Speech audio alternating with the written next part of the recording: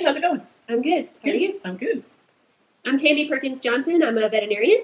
I'm Tracy Lampton. I'm a certified canine fitness trainer. And we are Coach for Paws.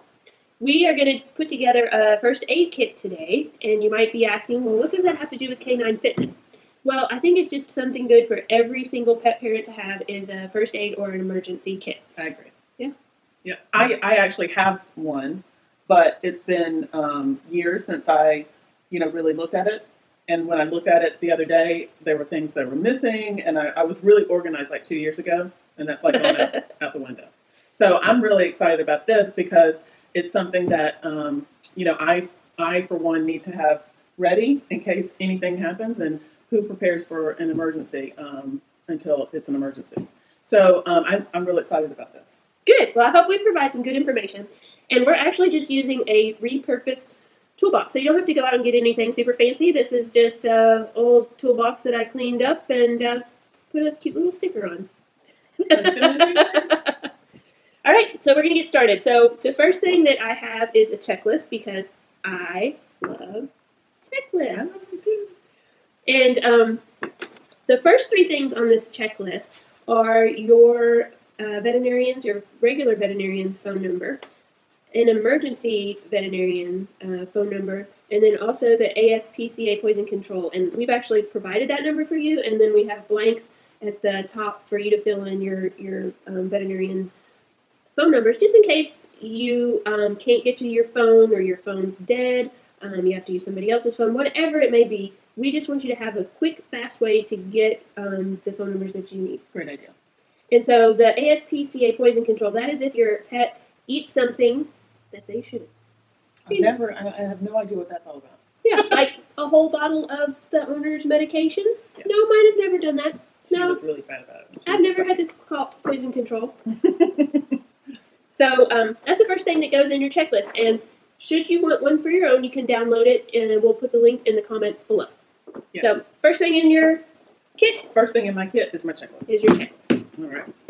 So the second thing we're going to put in your kit is all of your pet's pertinent medical history, as well as the vaccination certificates. And a great thing to do is just put it in a Ziploc or a dry bag. Here in Florida, we have, like hurricanes and flooding. So we just want to make sure that this is protected because maybe you get to the veterinary practice, they don't have electricity, they can't look up your information in the computer, but you have the most important things safe. Yeah, or something could spill in the box. Yeah. So now it's all dry and protected. Well, that's a good point. I didn't think of that. I sometimes have them. Spillage. The second thing is a cute little picture of your dog. You don't have to do an OCD version like her and laminate it, but you want it to be in a Ziploc or something protective. So if your pet gets lost or you just want to look at their picture. And that could be the case. Yeah. She's so cute. She is very cute. But you want to have a picture of each of your pets in your emergency kit. It's just a nice thing to have in case you need to use it if they get lost. Cool. Is the best. And I would also make sure that if your pet is microchipped, that you have the microchip numbers in your little medical records as well. Awesome. Yeah. All right. Next thing. This is a slip leash. I don't recommend these for everyday use, but this is in case your dog gets away and you need to just kind of lasso it. You have an angry cat you need to lasso, or you have a stray dog and you don't know really anything about that dog. You can just make a nice little loop and then slip it down because maybe there's situations that you don't want to have to get so close to actually put a real collar on them. Yeah. So slip leash. Yeah. Awesome. Yeah. Terrific. The next thing that I like for everybody to have is a muzzle, the appropriate size for your pet. And I know there's some bad connotations with muzzles, but this is really for your protection in the case of emergency. If your pet is in severe pain, and I know your pet would never bite you, but I've also never heard that before. This is for your safety, and it's going to help you get your pet to the vet faster because you're not worried about your pet biting you because you're moving them when they are in pain. So I do recommend a muzzle in the case of emergency. Safe for you, safe for your pet. Absolutely. Yeah. Muzzle. Going in. Going in. All right. This is my favorite thing in the pet emergency kit. Which gets back to dogs swallowing things that they shouldn't be swallowing. Yeah. hydrogen peroxide. This may be used to help your dogs give back the things that it, That it took. The So gift that keeps on giving. right. So it's going to help your dog vomit. And this is something that I don't recommend that you use without contacting poison control or your veterinarian, because there are things that you might not want them to throw back up. And so I think it's best to err on the side of precaution, talk to your vet, poison control, before you use the hydrogen peroxide. One key tip that Tracy and I were talking about is that it might not work as well or at all if it's been opened. And I didn't know that. Because I used to, when she was a puppy, Maggie, she would swallow things that she wasn't supposed to. So she even swallowed something like right in front of me. So I picked her up, took her to the vet, and 5 minutes, they came out and they're like, okay, she threw it up. And then it was like $200. So then someone told me, well, they probably just gave her hydrogen peroxide. And that's like, what, $1.99 at CVS? So that's when I started hearing about hydrogen peroxide, but I didn't know that it had to be unopened. Best unopened. In the case of emergency, use what you got. But if you're going to put it in your handy dandy first aid kit, I think I even wrote on the checklist that it should be an unopened bottle, just to help you remember. Yeah, that's interesting. Very good information I did not know. Next, we're going to kind of go through just a little bit of a bandage, sort of a little scenario. So if you want to bring Rufus. Do we have Rufus? We do. Rufus! So say Rufus was walking down the road and he stepped on a piece of glass. Oh. Yeah. So it's bleeding pretty bad. You know you're going to have to take him to the vet, but you need to sort of stop the bleeding just a little bit. Mm-hmm. So we're going to have all the things that you need. Awesome. Hopefully all the things that you need. You can use gloves. So we are going to have you put gloves in your first aid kit. We're also going to use them for something else, so I'm going to hang on to those. Antibiotic ointment, this is something, if it's really a small, minor, really Scratch. flesh wound, a little bit, then you can use antibiotic ointment. You don't want to use this for the bigger wounds that you're going to take to the vet because they're going to do some other things. Yeah. Some non-stick Tofa pads. Your pet will appreciate this. Yes. I can imagine. Yeah. Roll gauze. We've got multiple uses for roll gauze. I love roll gauze. Cool. Saline solution. I just used that the other day, actually. Yeah, wound solution. So this is to help clean out the wound if you're going to put a little bandage on it or a bigger bandage on it. But everything that we're talking about today is use your own good common sense and don't do this if it's going to get you hurt. Yeah. So this clean out wound. This is a vet wrap or Conform. I call it vet wrap. Human doctors call it Conform probably. And the last is athletic tape. And no, that's not last. I might have lied to you. We're going to also have just like a regular little hand towel. And then scissors. Yes. So poor little Rufus, he cut his leg on some grass. And so I'm just going to go through a really quick, easy bandage scenario. I'm not going to open this up because I'm going to keep it sterile. But we would wash out the wound. If it's safe, we would put your non-stick Telfa pad there. Mm-hmm. And then we might hold that on with a little bit of rolled gauze. Okay. And then that's not really going to apply enough pressure to keep it from bleeding a lot. So you might use your towel. So you could use your towel and wrap it around.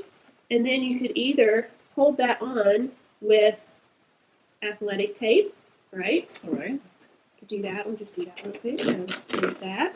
Mm-hmm. Okay. Or you could use your Conform or a vet wrap. This sort of sticks to itself, so it's super handy too.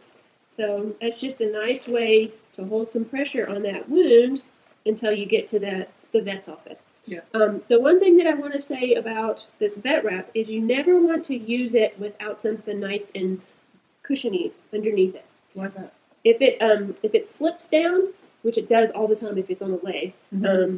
if it slips down, it can constrict the blood flow to the leg because it gets really tight. So you want to make sure that if you use the vet wrap, it's a great product, but you just want to have something nice and cushy underneath. That's a good tip. Yeah. And then also we want some scissors, and we prefer to have blunt end scissors. I don't know if you can see that, but because if you need to cut something off of your pet, you want to make sure that you're not going to accidentally cut them because that happens. Oh, Mhm. yeah, and that's a nice touch. But in scissors. All right.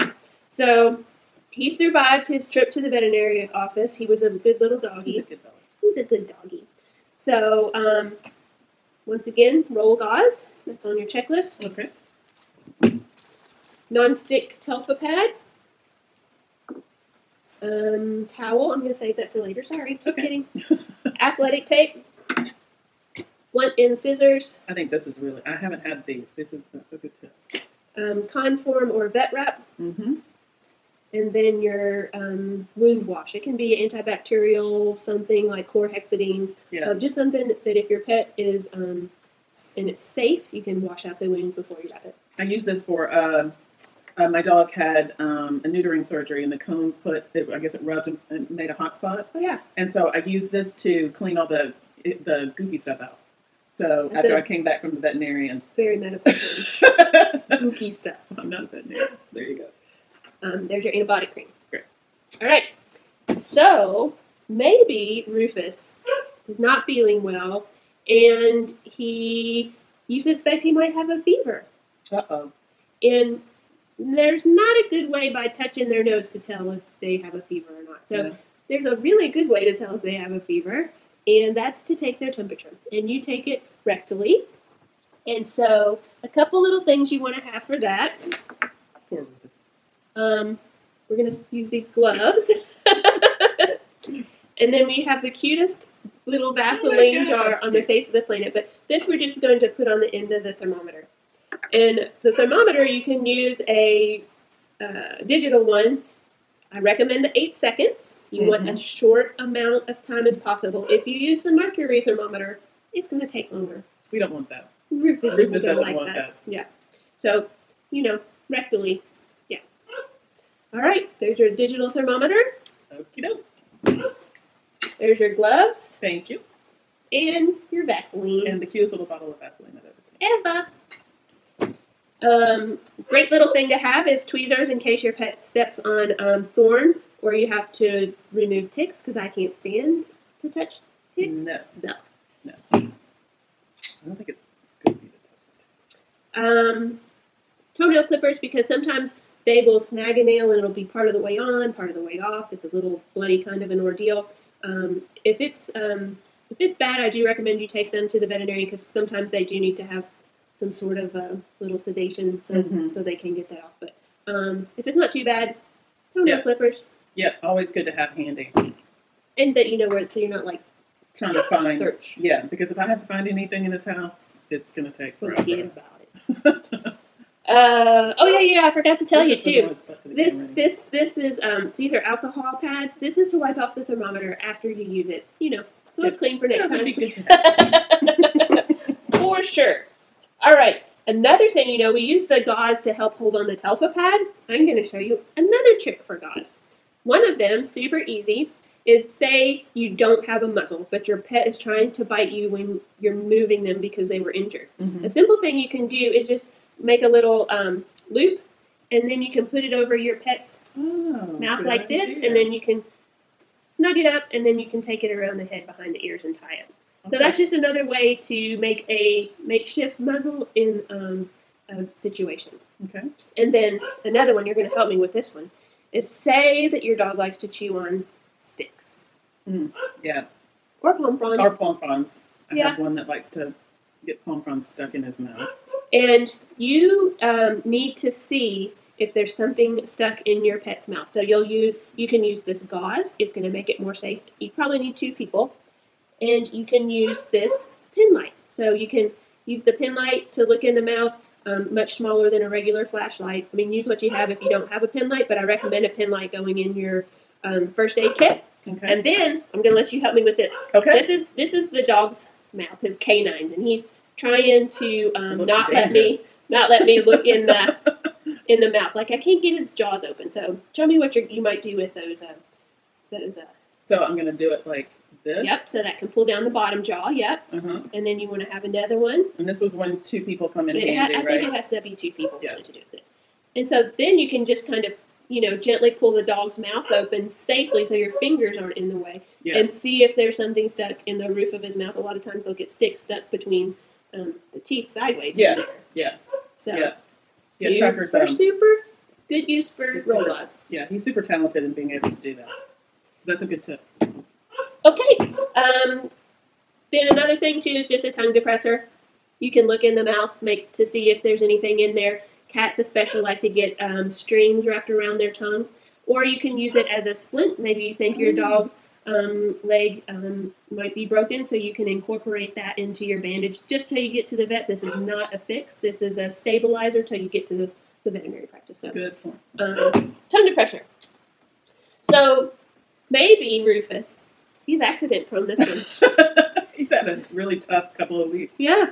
So maybe he has a swelling on the leg, and your vet says, well, you can come to the appointment tomorrow, but maybe you can ice pack it. And so what you want to do is use that handy-dandy towel, and you just want to put that between the ice pack and your pet's skin. So you don't want to potentially have a cryo injury or a cold injury, frostbite, Right. from an ice pack being directly on the skin, especially to those dogs that don't have any hair, like Chinese Cresteds. Yeah. or Italian Greyhounds. Italian Greyhounds. Yeah. That's good. And it's also just kind of a nice way where they don't get too uncomfortable. Yeah. So, because if it goes right on the paw, after a while it's going to get kind of uncomfortable. Yeah, so usually 10 minutes on, 10 minutes off, kind of our rule. These are peas, and they're a nice thing to have because you can either heat them or freeze them, so it can be a hot or cold pack. So I really like these peas, and then your towel. Okay, All right. into the kit. Into the kitty goes. We're going to say maybe Rufus is flopping his head around. We think he might have something in his ears. You can use ear wash and cotton balls, and so you can either just put the ear wash in there and then use the cotton balls to get the ear wash out, or you can be nice and put it onto the cotton balls and swab it around, but you don't ever want to use a Q-tip.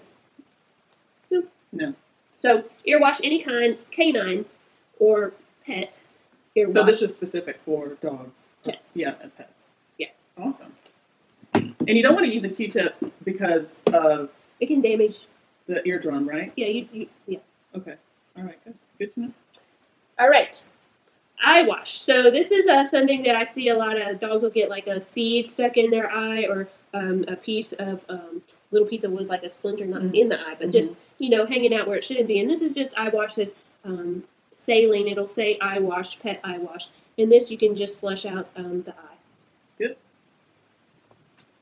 That I've had in my kit, but thank goodness I haven't had to use. This is a K-Rose syrup, or what was the other one? Corn syrup. Mm-hmm. And this is something good to have if you have puppies or small dogs. Sometimes their blood glucose will get low, and so you can just swab that on their gums, and it will get their blood sugar up until you get to the vet. That's good to know. This is one I did not know either. And it's also good for pecan pie. I don't know. I think you need more than that. I would never know. Eyedropper. This is to give cats medicine. A lot of times their medication is liquid, so that is a good thing to just have extra eyedropper. Or you can use a syringe. I would suggest you have multiple syringes, and sort of based on the size of your pet. But syringes can be used for a couple different things. One is we can put saline in there and get a little more force behind cleaning the wound. Say here in Florida we have a lot of sand, and so we want to get the sand out of the wound. And you can just put the saline in there and put a little more force behind there and get the sand out of there. Another thing that you can use this for is to put their medication, if they have liquid medication, or sometimes your veterinarian will tell you that they want the pill dissolved, and so you can put the pill in here with some water and let it sit for a little bit and then squirt it into the mouth. So that's a good way if you can't get your pet to take the medication, or it won't eat it hidden in the food. Sometimes certain medications you can dissolve in water.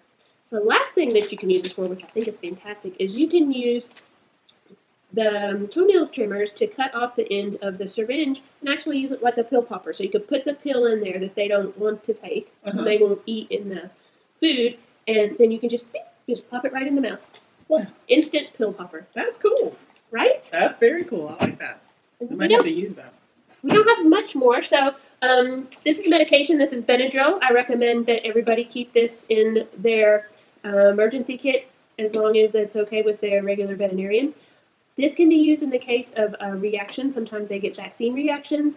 Other times they can get stung by a bee. They can get something you don't know what and get hives. But common with reactions is either their eyelids start to swell or sometimes their muzzle will start to swell. And if that starts to obstruct the airway, that can be a big deal. So Benadryl is a thing that I definitely recommend. I will say it can make them sleepy or it can make them crazy.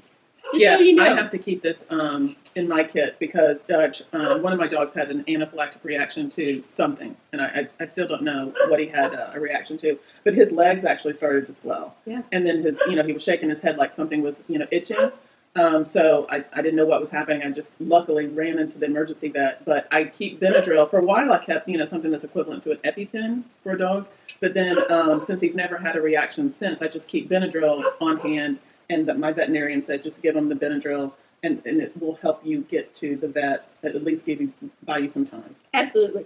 And on this checklist, we've left some spaces at the bottom where you can write in the appropriate amount of medications per your veterinarian. So I think that's something that you want to have a dose for each of your pets.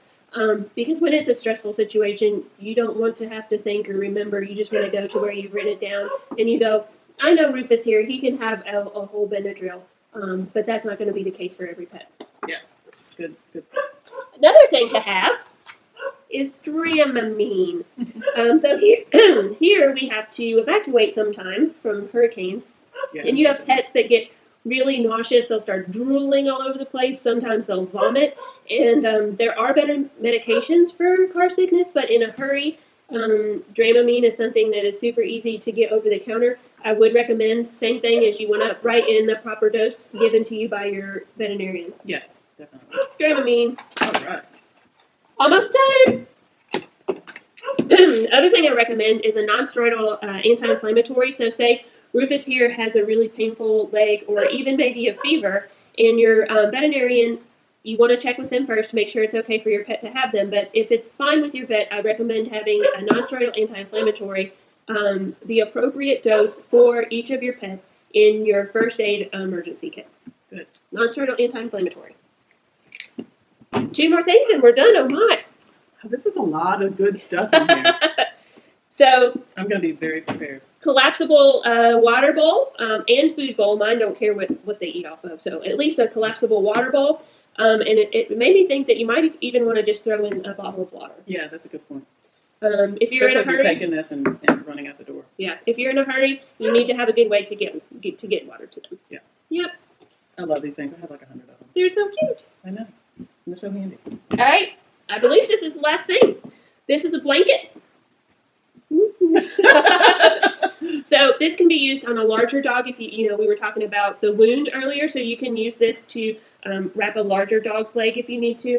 You can also use it to keep your pet warm, or maybe you're cold. Yeah, But, or like a stretcher. Yeah, like so, if your dog, gets, I don't want to say, but he gets hurt, and you have to really wrap him up and carry him in the car. Yeah. So this is another way that you can safely transport your pet if they are unhappy because of injury. You can just use this as a little stretcher to get them in the car. Yeah. So it's all about your pet and your own safety. That's important.